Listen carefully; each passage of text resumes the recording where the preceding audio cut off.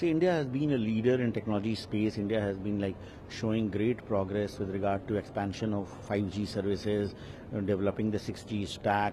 India has been like taking great advancements in manufacturing of electronic products. Our telephone manufacturing has become amongst the highest in the world. We have made ample investments in deep tech.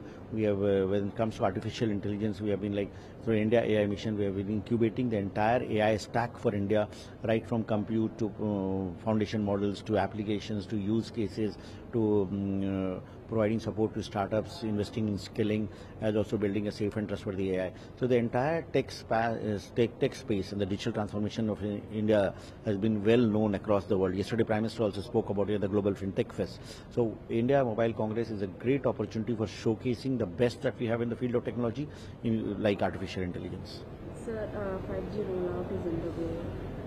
It hasn't reached everywhere, but it is underway, and we are planning for the 6G. When can we see the implementation of 6G going forward? See, the 5G is already there. In fact, the number of towers that India has in 5G is much more than anywhere else in the world. And recently, the Honorable Prime Minister launched the 5G network from Balasore in Odisha.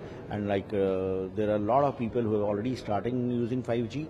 And the 6G is something that the technology stack has been developed. And I'm sure the Ministry of Communications and IT will come out with a plan for finalizing the time schedule of rolling it out.